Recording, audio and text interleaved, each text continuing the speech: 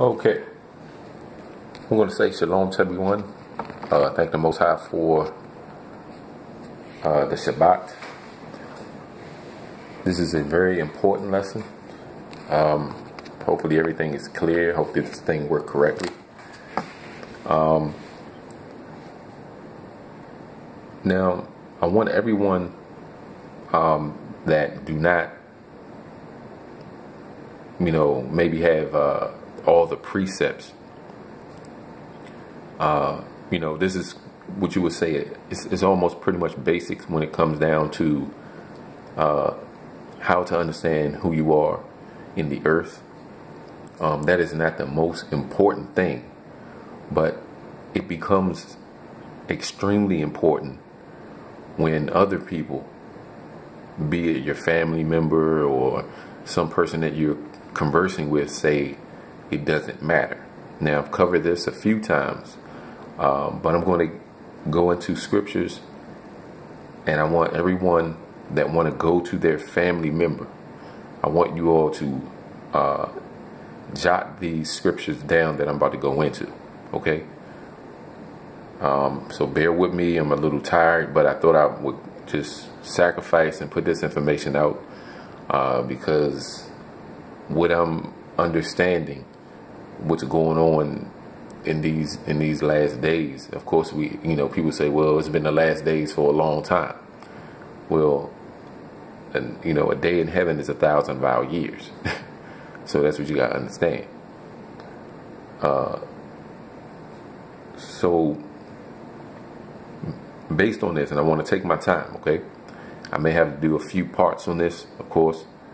The first issue that we have, what you're going to run into when it comes down to people, they're going to say, so how you know that you're an Israelite? They may not say it right off that way belligerently, but in the back of their mind, based on the way they articulate their questions, you're going to have to perceive that and almost be on the defensive, because you're going to have to, bring out scriptures when they come to it, to that actual question to ask you. So what you say to them is, how do you know that you are African American? Because someone told you, not because you understand you're African American. And I'm just going to use the so-called blacks over here for right now. Now, that's the first question. They tell you not to ask the question with that question, but that question can lead you down a path where you're going off into a tangent, and you don't want to do that. So what you do is you open them up with that, because you're actually playing chess with that person, even though this is not a game. But people like to play games, first of all, because they want you to present your information in a way where they are trying to trip you up. All right, so me being in this for a while, I pretty much ran into everything when it comes down to this.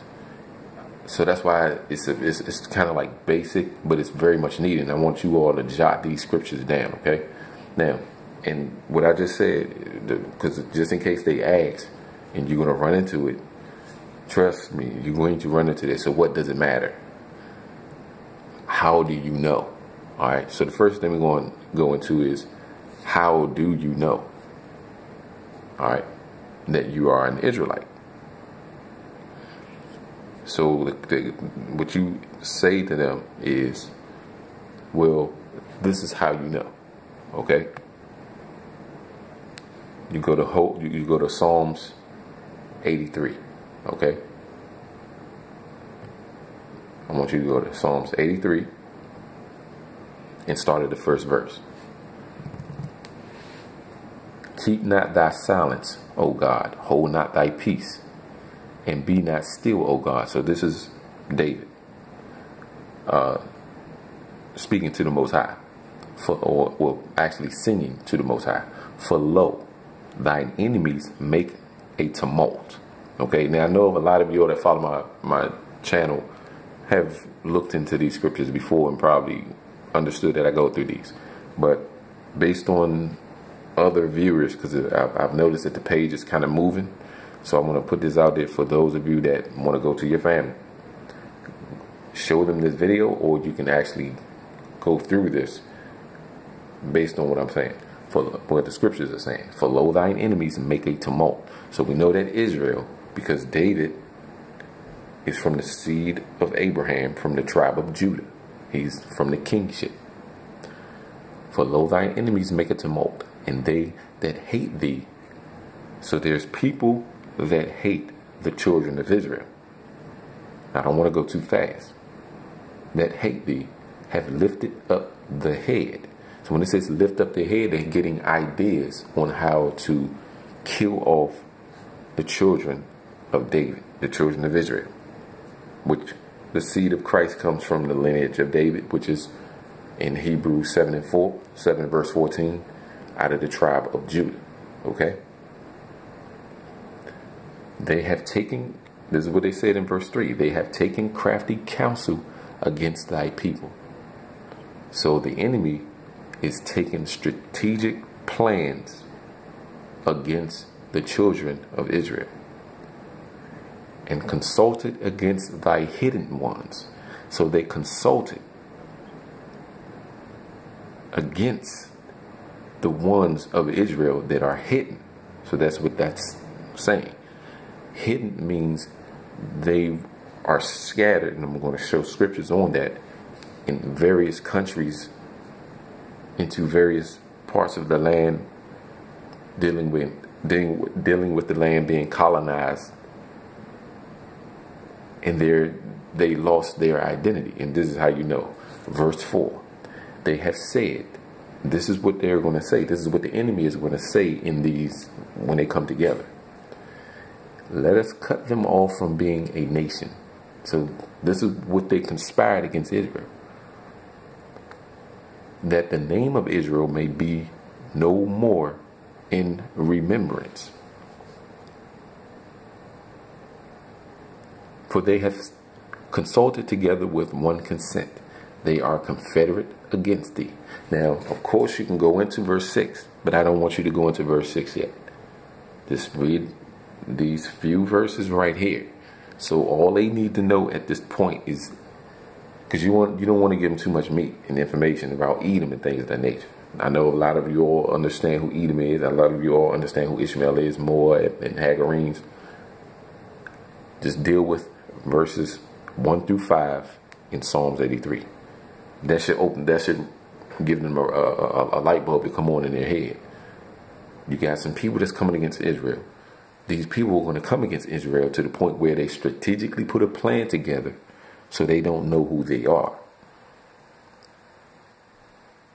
So now, verse 5 again, for they have consulted together with one consent. So all the enemies of Israel, they came together, and I'm going to have to go into verse 6 where the comma is. And it says the tabernacles of Edom. The tabernacles of Edom, they came together with Edom, which is today, some people don't understand. They believe that Edom is some other race, but it's the Europeans today. But it says the tabernacles of Edom, which means there's a bloodline of the European that is extremely evil. That's what it's saying. Then they went and dealt with the Ishmaelites and Moabs and Hagarenes, and all the other nations came together with the Europeans to take down the Hebrew people. Okay? I want to talk slow. I want this to go out clear. That's what you're looking at today. But the question was spawned, well, how do you know if you're an Israelite? Well, this is how you understand. Now it should matter a little bit, because the same question is going to spawn, well, hey, how do you know that you're an Israelite? Well, how do you know, based on what I'm reading here, you are an American, black American? Because some birth certificate said that? What about people that look like me, since that's my nationality, that look like me, are way in the UK somewhere. Is their nationality American? African American? Think about it. So how can that be where everybody that look like me should be African American? They can be all the way in Asia somewhere. You got some brother that look like me all the way in Alaska somewhere. I mean, well, not Alaska. Yeah, Alaska or some other place in the world. I guess their nationality is African American because we are resemble. That's how you understand that you are a lost people, because the Most High scattered us. Okay? Now, this is what you're going to run into now. The next scripture can be what you would call, can make people sensitive. But you have to go here, because the Most High said that his word is like a two-edged sword. Let's go to Hosea 4 verse 6. Okay? And please write these down. Who knows how long this internet stuff is going to work. As much as I'm being watched and surveilled, I'm not sure how long I'm going to be able to do this. Hosea 4 verse 6. My people are destroyed for the lack of knowledge. Now, this is not a cruel God. That's what people call the God of the Hebrews. He's not being cruel here. And I'm going to show you why. Because thou hast rejected knowledge. That's the reason why you lack knowledge, because you reject it. Because somebody tell you, no, hold up. You're not African American. You're not Jamaican. You're not Hawaiian and all these other names. You are from the seed of Abraham. And you are an Israelite. How do you know? That question never spawned. When someone gave you a birth certificate and they put your name there and they say you this and that, or they call you this, you just agree with it because you're just used to hearing it, not because you looked into it. My people are destroyed for the lack of knowledge. You didn't look into the reason why you are an African American. You're going to find out that you're not when you look into the information. That's why it says our people are destroyed for the lack of knowledge. Because thou hast rejected knowledge. You reject the information that the brother or sister is coming to you with to say that you're an Israelite. I will also reject thee. That's where we are today. That thou shalt be no priest to me is called. Of course, we're reading in Hosea. At the time before Christ, you had the Levitical law, the Levites. They were, which is the tribe of Levi is the Haitians. But I don't want to get too much information. This is a basic understanding on how to open people's minds of your family members and things of that nature, friends, family, whoever, so they can get a foundational understanding on how they can see that they're the children of Israel. Seeing thou hast forgotten the law of thy God. Seeing thou hast forgotten the law. Forgot the law of thy God. Well, you would say in your mind, well, okay, you got Israelis or Jewish. Sort of, kind of, that's what ish means, suffix at the end of the word. Jewish people in the land of Israel today, which is a tourist attraction. It's not really the real, true essence of Israel where we come from. But that area where they are, you will believe that they're Israelites. Even everything out of their name don't even sound like an Israelite, Israeli. That's almost like another spin off of a Yiddish, like a Yiddish language that they speak. But you were like, well, hold up. They didn't forget the law. They still deal with the law, but they don't. I'm going to read the other part of this verse. Hope this thing is still working. My people are destroyed for the lack of knowledge. So you destroyed because you didn't go into what they deal with. Once you go into what they really deal with, you're going to understand that they deal with Kabbalism, and they read through the Talmud. Do you know that there's a passage in their Talmud that says that Christ is in hell in human excrement? Yeah, that's what they deal with. They don't deal with the Bible as it is written. Okay? Now, seeing thou hast forgotten the law of thy God, I will also forget thy children. Hold up. If the people of the Bible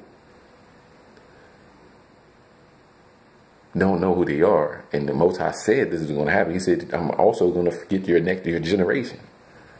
That's what it's saying. I will also forget thy children. So now, how can they be Jews there if the children of the Most High will be rejected and forgotten? The Most High said he's going to forget thy children. So that should get people to understand, our people, to really open their mind to really understand who they really are. Now the next scripture. Well, all that sounds great, but it's just something about it. Well, it's okay. I'll just go through some few scriptures here, and all you do is lay the foundation. You're not there to try to convert someone. No, you're not. This is not a pharisaical type deal here. They either deal with the information, and either they hear or forbear. It's up to them. You give the information and you roll. Jeremiah chapter 17, okay, verse 1. This is the next line of scriptures you read to them. The sin of Judah.